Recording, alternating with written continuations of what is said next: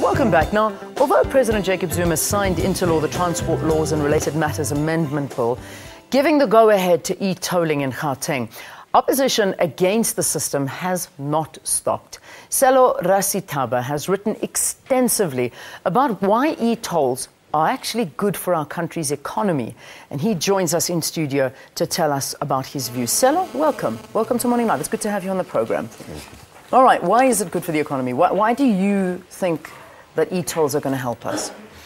I move from a premise of logistics.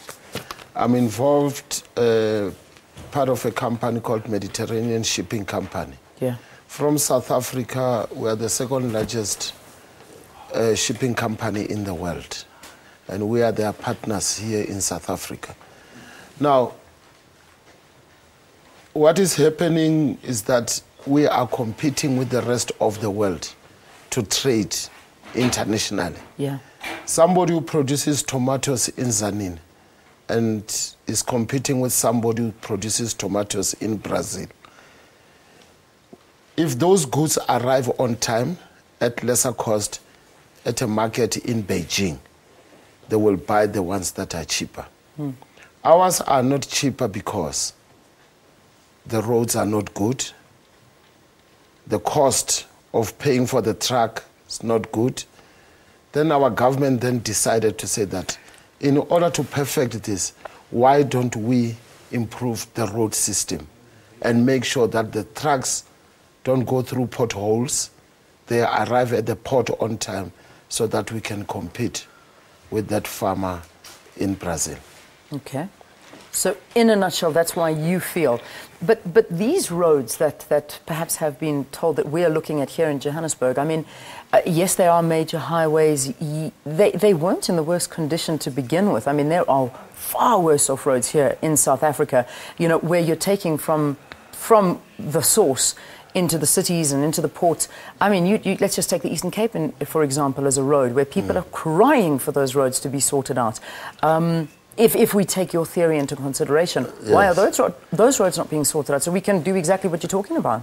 I was surprised yesterday when the Transvaal Agricultural Union said they will join the coalition against the tolls.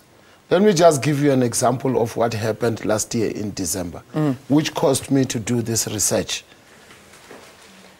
I was on holiday. I get a call that about 6 trucks cannot get into the port of Cape Town because first it was congested, 2, they were getting tickets from the provincial government, so the ship could not leave on time. Now, these trucks were carrying grapes from a place called Kakamas in the Northern Cape. Yeah.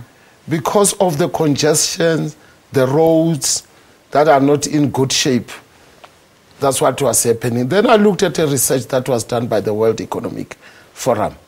They say if you remove barriers to trade, that is border control, good road infrastructure, etc., you can increase the gross domestic product of the world 6-fold.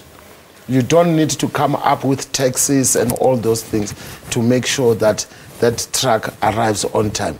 Just make sure that the farmer is able to take his product to the market, then the farmer creates jobs. The truck is able to get to the port, then the driver has got a job.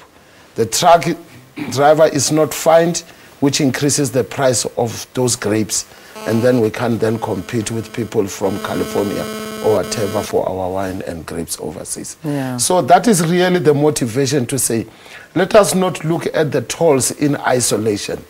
Let us look at these things that are said to be barriers to trade, to say that right now we have got difficulty, for example, trading with our neighbors, be it Zambia, Malawi, etc., because the road systems there are not of a quality that we have here. It takes long to take a product from Ndola in Zambia to the market in Joburg than from Durban to London, because the shipping system is efficient.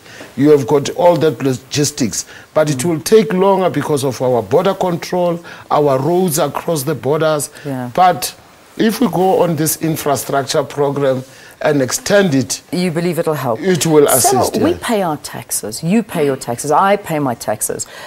Surely that is what I'm paying for. I'm already paying for it. I'm paying on my petrol to use the roads. I'm paying my taxes like a good citizen does. And now over and above this, and we know that South Africans at a time like this are exceptionally cash-strapped, and this is going to increase a lot of our living costs and prices that are going to directly impact us on shelves everywhere across because of what you're talking about. Why is it that we have to cover this? Leon, 2 weeks ago, everybody in South Africa was praising the Minister of Finance. Why were we praising him? Because he was able to balance the books of the country. Was able to say that this is where the revenue is coming on from, this is where I'm spending on. Now the Minister of Finance has balanced the books. E-toll plus the taxes that you are talking about, plus the fuel levy, plus the alcohol tax and everything go into the pot. So the e-tolls are but a small percentage of all this revenue pot. You see, now politically, people are taking advantage. Why they don't choose the fuel levy or they don't choose the income tax or the company tax is too high. I am now selfishly saying and deliberately saying that if we improve our road system, whether you do it through e-tolls, etc., and the government, and through this Minister of Finance that the whole of South Africa has been praising, say in balancing our books, South Africa shall be prosperous and will have more jobs. So let us not look at e-tolls in isolation. There are other set of revenue, then we can have a decent debate. All right. Yeah. A lot of people, I mean, I'm looking at comments from the article that you wrote in the business report, and I haven't seen one positive form of feedback as yet. Yeah. And most people asking, do you have any interest in it? I've got no interest except to say that I am really interested in supply chain logistics. About a month ago, I was teaching an MBA class in Iowa in the United States. Yeah. And you look at that hub in Chicago and how goods leave Chicago or from the Midwest, reaches Los Angeles, Houston, New York, because the road system is good and the goods arrive on time at the markets. I envied that. I said, only if my country can have such a road system. Of course, I'm not talking here from a populist point of view. Absolutely. And it's only that I think why some men can come up with things and sit back and remove themselves from the popular things. But that's why I say the funny thing is that the Transvaal Agricultural Union, I hope those people are their members in Kakamas, the grape farmers. Yeah. That how can they support the boycott? Business in South Africa, their goods arrive late from over the border. They support anti-e-tolling. Maybe I'm wrong, but I think I'm on the right side. I'm a lonely voice, but I think the government, and that's where the problem comes, must come out of this and communicate the positiveness of infrastructure and economic development and employment. All right. Selo Rasitaba, thank you for coming forward. Thank you for talking to us and sharing your views.